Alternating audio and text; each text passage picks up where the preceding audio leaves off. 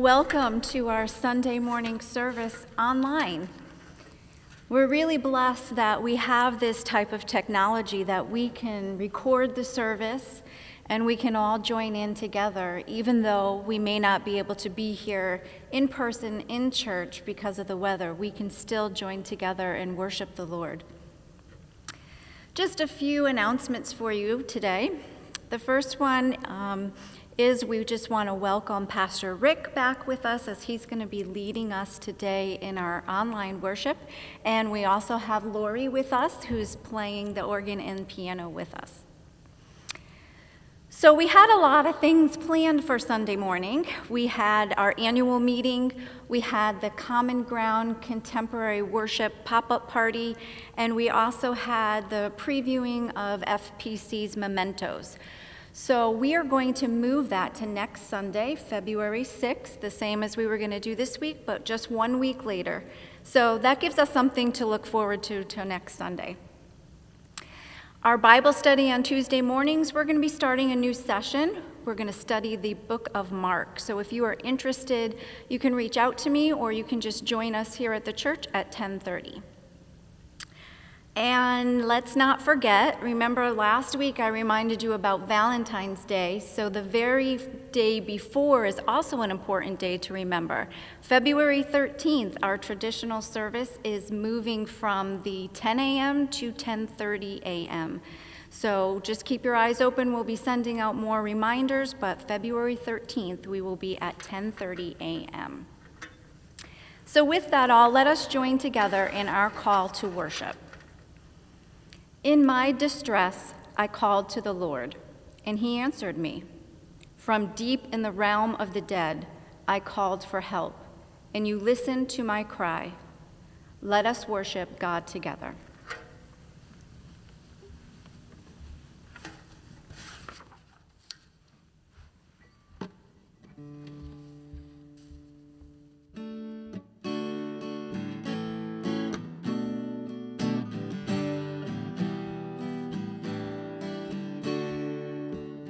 Take my life and let it be consecrated, Lord, to thee. Take my moments and my days, let them flow in ceaseless praise. Take my hands and let them move at the impulse of thy love. Take my feet and let them be swift and beautiful for thee.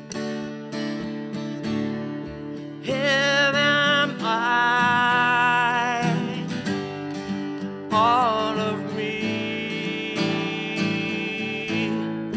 Take my life, it's all for thee.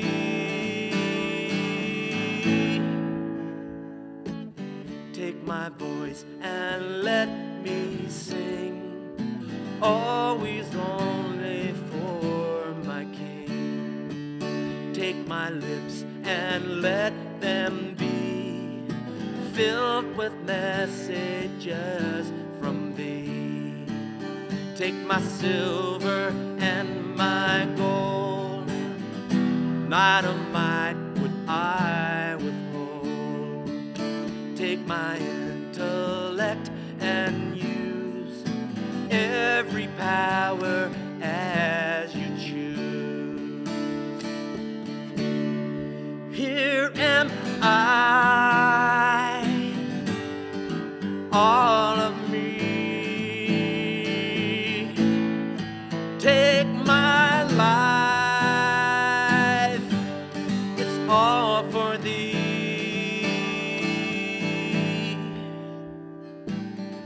My will and make it thine, it shall be no longer mine. Take my heart, it is thine own, it shall be thy royal throne.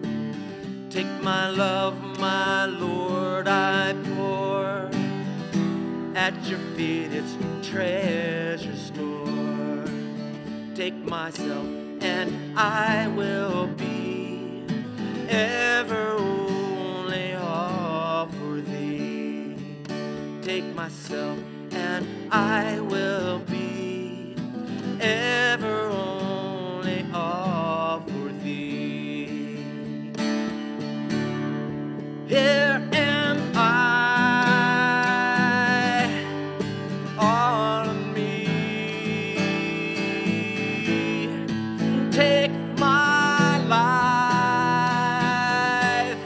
it's all for thee. Here am I, all for thee. Take my life, it's all for thee.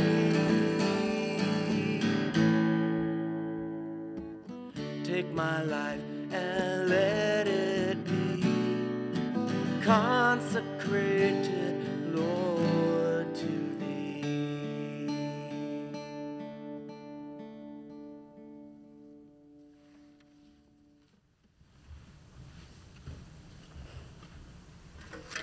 Let us enter into a time of confession.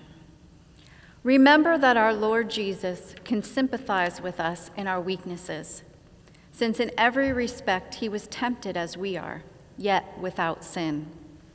Let us then with boldness approach the throne of grace, that we may receive mercy and find grace to help in our time of need. Let us confess our sins against God and our neighbor. And I encourage you all at home to join in our prayer of confession.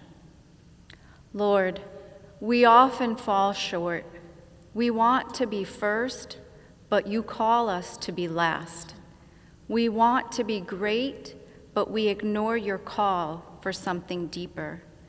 We confess our selfishness when we overlook the needs of others and instead focus on our own desires. Forgive us for our pride and wanting to avoid any difficulties. Teach us how to serve obediently and according to your wishes. Let us take a moment to silently confess our sins.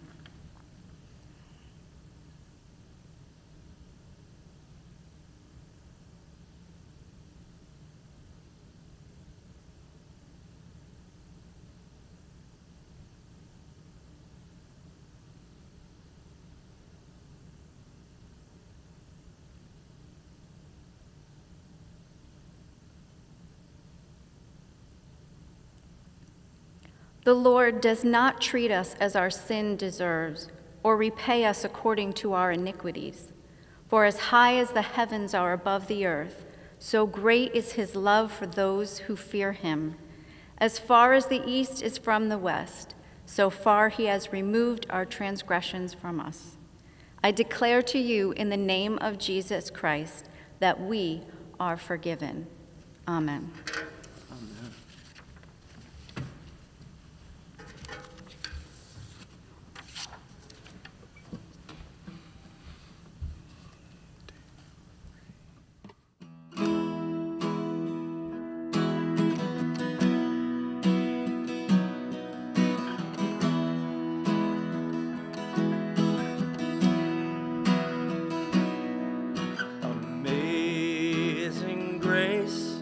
How sweet the sound that saved a wretch like me.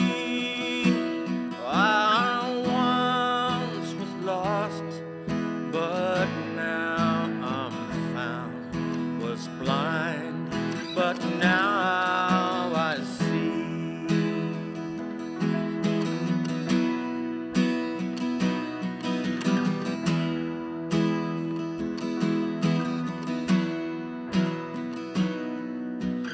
Grace that brought my heart to fear, and grace my fears relieved. How precious did that grace appear the hour I first believed. My chains are gone, I've been set free. My God, my Savior has ransomed me. And like a flood, His mercy reigns, unending love, amazing grace.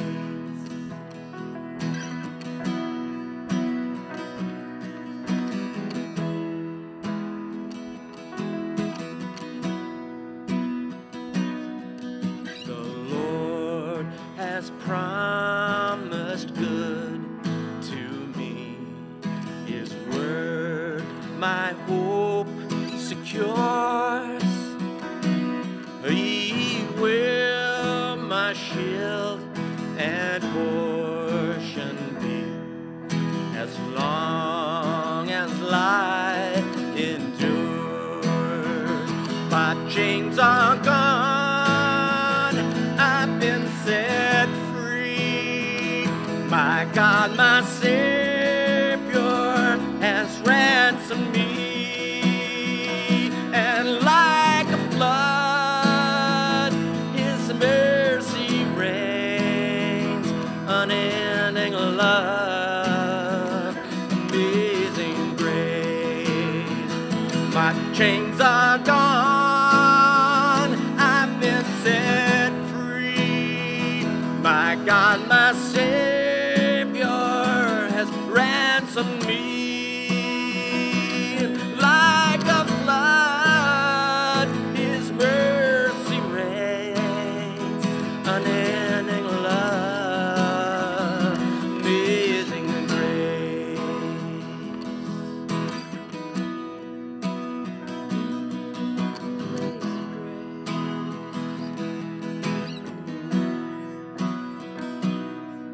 Through many dangers, toils, and snares, we have already come.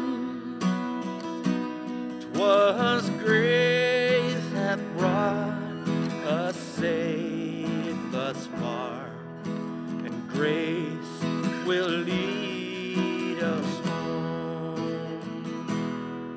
When we've been there 10,000 years, bright shining as the sun, we've no less days to sing God's praise than when we first begun. We've no less days to sing God's praise than when we first begun.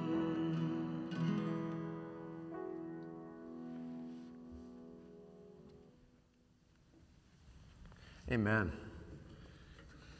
We stand today before the Lord with gratitude and thankfulness, praise, thanksgiving, because indeed the Lord's grace is amazing.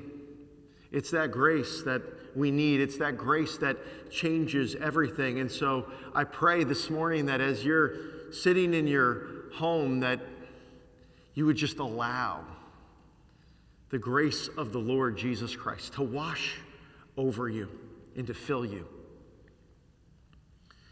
This morning's message is called Grace and Mission. And we are in week 3 of our Jonah sermon series, and it's week 3, and we are going to go through Jonah chapter 3 this morning. Listen now for the word of God proclaimed. Jonah chapter 2, verse 10 through Jonah 3, verse 10. And if you know anything about the book of Jonah, you know this part. And the Lord commanded the fish, the whale, and it vomited Jonah onto dry land. Then the word of the Lord came to Jonah a second time. Go to the great city of Nineveh and proclaim to it the message I give you." Jonah obeyed the word of the Lord and went to Nineveh. Now, Nineveh was a very large city. It took 3 days to go through it. Jonah began by going a day's journey into the city, proclaiming, "40 more days and Nineveh will be overthrown." 40 more days and Nineveh will be overthrown. And here's the miracle. Verse 5. The Ninevites believed God.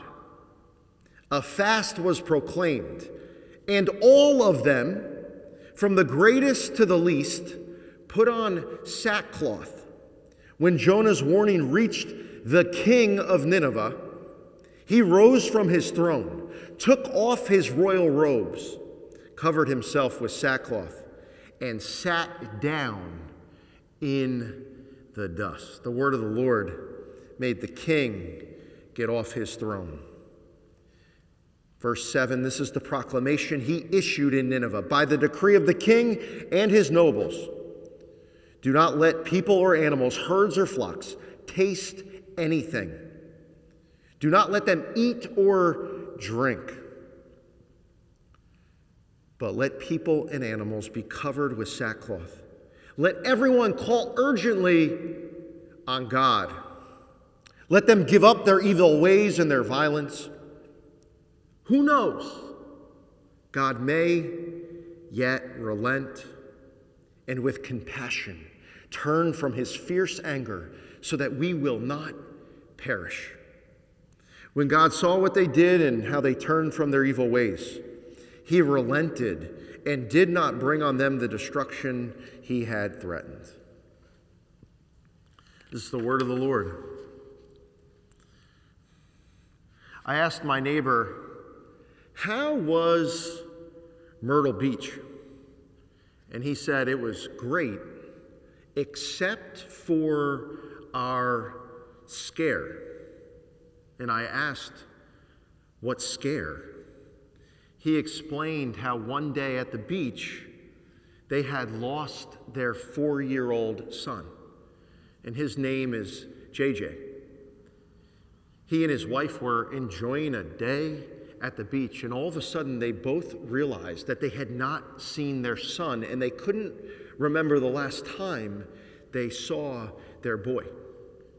And of course, Mom and Dad went into a panic and a frantic search for their boy JJ. They began calling out, JJ, JJ, JJ. Not seeing JJ, the boy's dad checked the water. Thank God he didn't see him in the water. And the fellow beachgoers noticed the panic in Mom and Dad's eyes, and they heard their call for their lost son. And so they joined in the search. They started looking for JJ and calling for JJ and asking, has anyone seen JJ? For these young parents, it was about a 15 to 20 minute ordeal, but JJ's dad told me that it felt like months. And they finally found JJ on the boardwalk, and JJ was happy and calm, and they were relieved.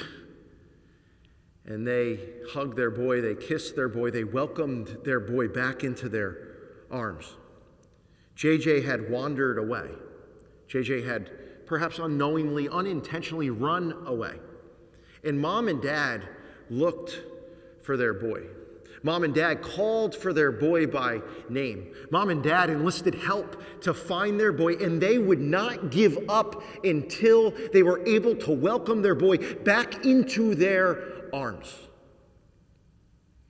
You know, this story is similar to the entire storyline of the Bible.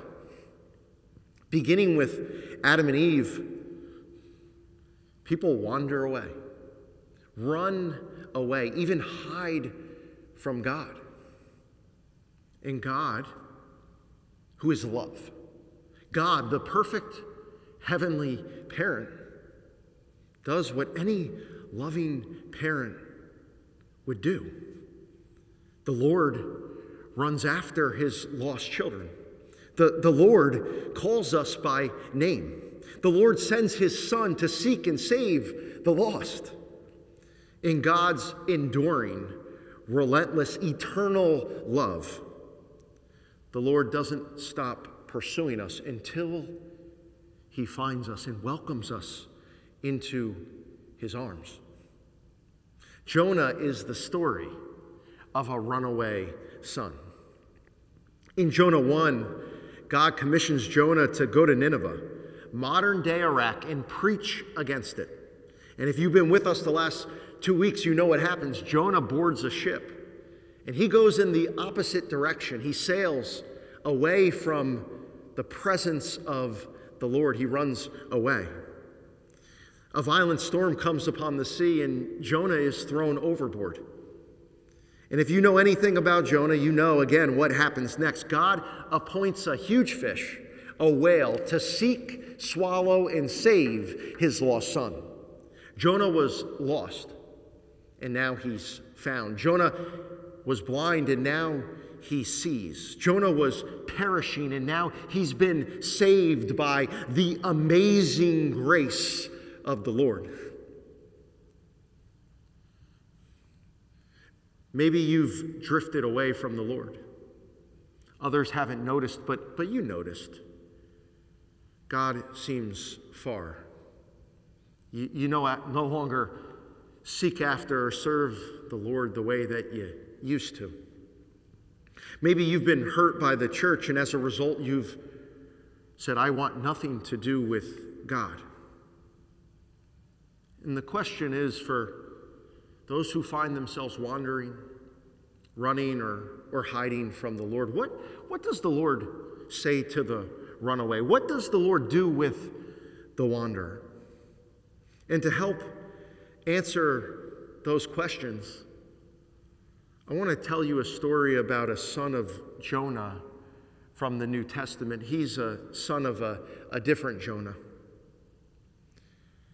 You know the story of Jesus' passion. After Jesus' Last Supper, he was arrested. And one of his disciples was named Simon, son of Jonah. Jesus gave him the name Peter because Jesus saw him as the rock.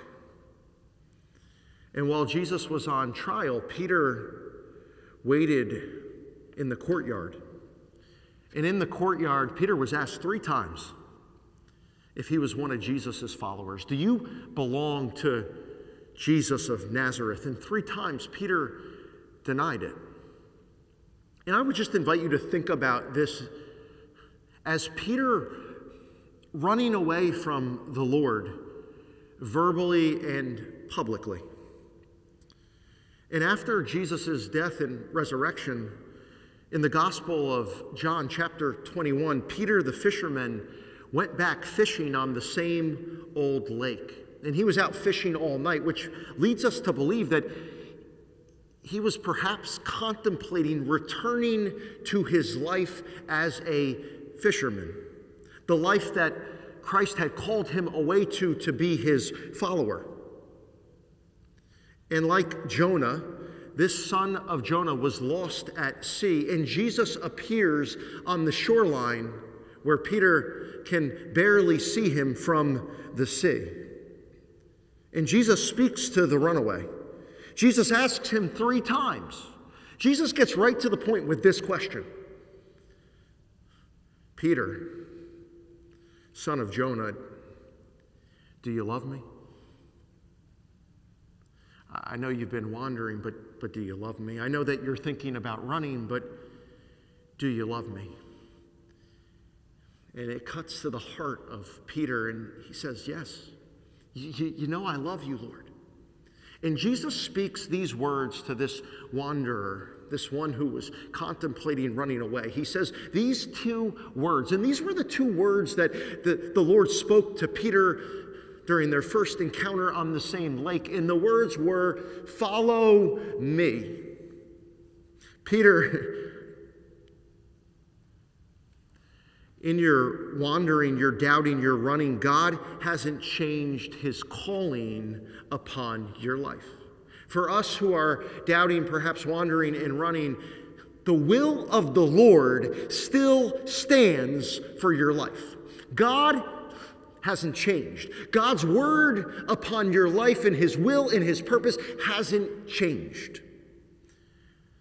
Your calling still stands. Follow me. I'm making you the lead pastor of this new church movement that will change the world. You'll be a preacher, a healer, a disciple maker. I'm even going to use you to write the Bible.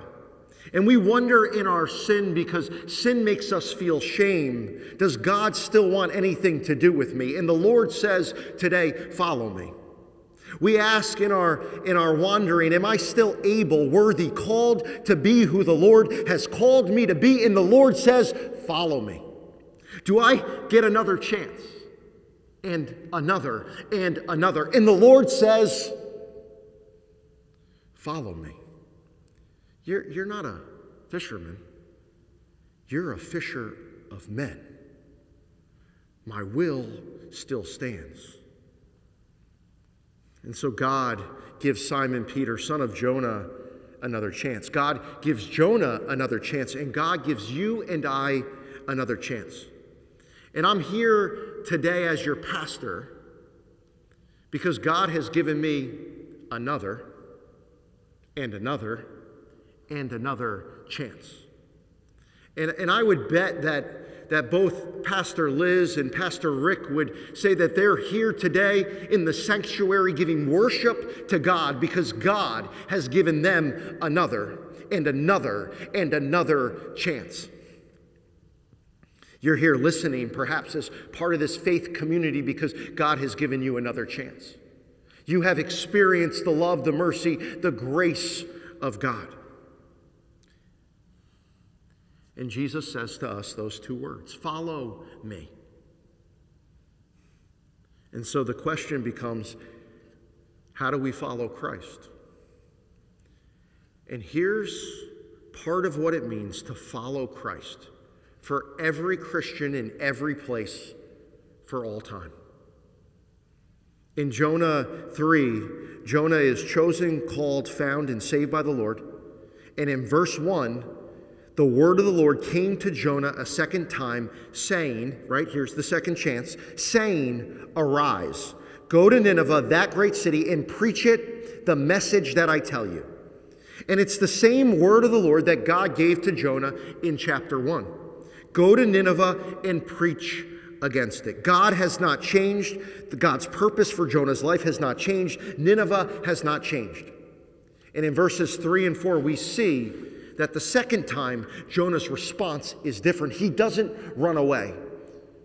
Verse 3, Jonah obeyed the word of the Lord and went to Nineveh. Now, Nineveh was a very large city. We think it was about 120,000 people, which is a large city in ancient days. It took 3 days to walk through it. And Jonah began by going a day's journey into the city, proclaiming, preaching. 40 more days and Nineveh will be overthrown. God didn't send Jonah to Nineveh to be a good person. God didn't send Jonah to Nineveh to say, be agreeable, be polite. Jonah, just go up to Nineveh. They're evil and wicked. Be a good example. Live a godly life, and over time, people will see your godly life and your good example, and eventually they'll come around, and in due time, they'll turn to the Lord. It's not what the Lord says. When the Lord says to Jonah, follow me, when the Lord says to Peter, follow me, when the Lord says to us, follow me, what that means, part of what that means for every Christian in every place at all times is, I want you to preach. Someone just woke up at home. Preach. This is how Christ said it to the church in Acts 1 to his followers. You will be my witnesses And you say, I don't like this message. The pastor's being a little too abrasive in my face. My task is to tell you what the Lord has told you. That's it. And what the Lord says in the Old Testament, in the New Testament, to those who will follow him is preach. And you say, but preaching is for preachers in robes on Sunday mornings from pulpits who went to seminary, trained to preach the word of the Lord. Here's what preaching means. Verbally communicate the gospel. And here's why our calling, our response to God's grace includes verbally communicating the gospel to other people. Preaching is God's primary way of reaching lost people. See, God could write scriptures in the sunset. He doesn't. God could appear with angelic armies proclaiming his word. He isn't. God could speak again through a burning bush, but he hasn't done that for a while. God chooses to speak to people through people. God chooses to spread his truth and grace through those who have received his truth and amazing grace. Now I'm going to make you feel a little bit better. Most of you have not been called to preach from a pulpit, so you can breathe a sigh of relief. You've been called to preach in the places where Jesus and Jesus' disciples went preaching. Jesus preached in homes, from boats, in marketplaces, and on mountaintops. His disciples are sent to preach, and they went town to town. They preached in public squares, in prisons, in courthouses, in homes. They preached in the ordinary places ordinary people live, work, and play. Your call, my call to preach, extends beyond the pulpit to the places where we live and work and play. We communicate the gospel not simply in a church setting, but we use the tools that God has given us. We use email. We can communicate the gospel through a tweet, in conversations at home, through Facebook, and in the marketplace. When the pandemic started, we were encouraged to have a bubble, right? It was the first time I ever asked anyone, who's in your bubble, right? It's that group of people that we do life with. The bubble, the fishbowl, your sphere of influence is where you are called to verbally communicate the message of Christ. If you've experienced the love of God, if you've been impacted by the grace of God, if you know the truth of the gospel, God wants others to hear his message through you. You say, I don't know what to say. I don't know what to do. God gave Jonah 5 Hebrew words to preach to Nineveh. We read it in English as 40 more days and Nineveh will be overthrown. And in Hebrew, these 5 words, I think this is closer. God is coming with fire. So all he had was 5 words, but they were 5 words from the Lord. And Jonah delivers them. When I was a kid, we had people deliver newspapers to our house. Am I old or what? And the delivery boy didn't edit the news. The newspaper delivery boy didn't change the news. He didn't give his opinion about the news. He just delivered the newspaper and went to the next house. What we did with the paper, whether we read it or used it in the fireplace, was none of his business. His job simply was to deliver the news. And that was Jonah's approach. He walked around for an entire day and preached the word that God gave him, and he left the results to God. He delivered the message, and God radically changed Nineveh. The word of the Lord has the power to change people. We don't. The deliverer doesn't have the power to change people, but the word of the Lord does. The word of the Lord has power to change families. The word of the Lord has power to change cities and countries. And we see that in the scripture. The whole city repents. The whole city says, Lord, we are sorry. Don't treat us the way that we've been treating others. We've been wicked and evil. And it's not just the things we've done, it's the thoughts of our hearts. It's our nature. It's within us. Maybe the Lord will have mercy. And God forgives ruthless, violent, wicked, lost Nineveh. And 120,000 people experienced the love of God. These pagans experienced the mercy of the Lord. From the king to the commoners, they experienced the grace of God. But God didn't bring this salvation, this word of salvation alone. He sent Jonah to preach. I wonder what would happen if we shared the message God has given us to share. I wonder what God could do through you, through our church, if we opened our mouths and delivered the good news where we live through the platforms God has given us. I wonder if there's someone in your life right now who God wants you to share his message with today or this week. Like Jonah, we are each one sinner saved by the grace of the Lord Jesus Christ, who came to seek and save the lost. And like Jonah, through one sinner, God intends to produce the salvation of many. The Lord, the perfect parent, the loving and gracious one, will not rest until those who are wandering, running, hiding far from him are welcomed back into the family of God. Arise and go to Nineveh and preach the message God has given to you, to me, and to us. For God so loved the world that he gave his one and only Son, that whosoever believes in him shall not perish, but have eternal life.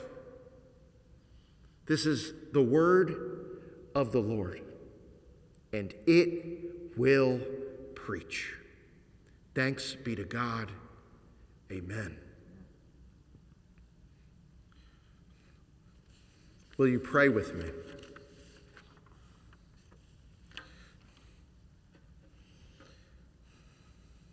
Lord, I think of the words before us today.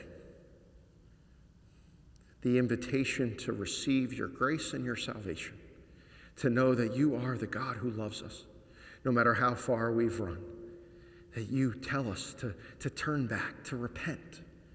As you called to Nineveh, you call to us who are far. Say, repent, turn. Salvation belongs to the Lord. And that Christ Jesus has come to seek and save the lost.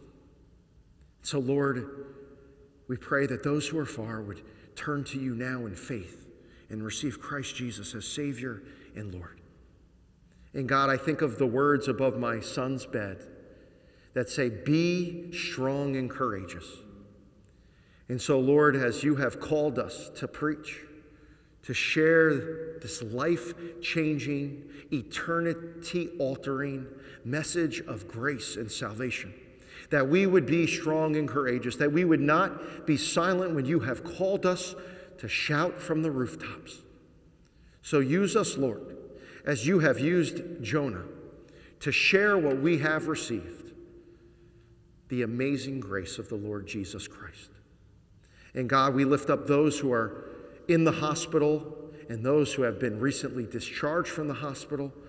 We lift up again to you Deke Hoover. We pray for her recovery. We thank you for Nancy Murray's discharge from the hospital and her recovery and healing. We especially lift up to you on this day the Lindsay family, who's grieving the loss of John's brother Bill. We pray that they would be surrounded by your comfort and your peace, that they would, Lord, be quickened by the promises of God. And Lord, we pray the prayer now that you taught us to pray by saying together, Our Father, who art in heaven, hallowed be thy name.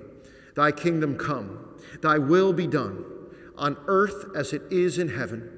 Give us this day our daily bread, and forgive us our debts, as we forgive our debtors.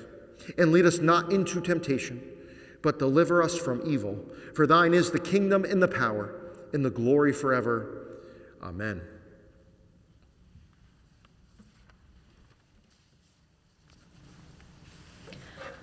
Let us enter into a time of offering.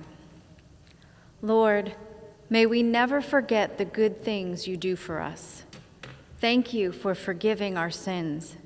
Thank you for healing diseases.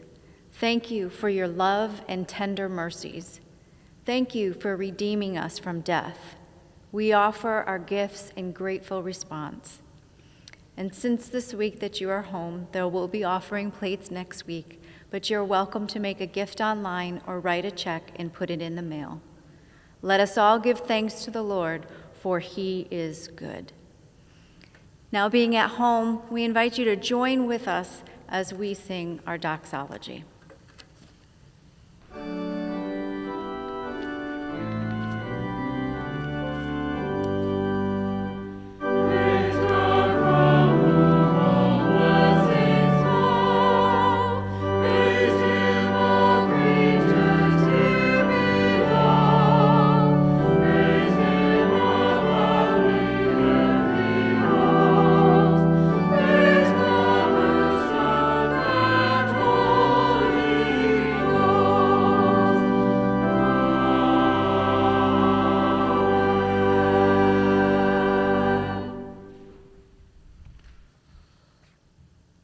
As we celebrate the good news of Jesus Christ our Lord and remember our calling to follow him and to share that news, may the grace of the Lord Jesus Christ, the love of God the Father, and the fellowship of the Holy Spirit be with us all on this day and forevermore.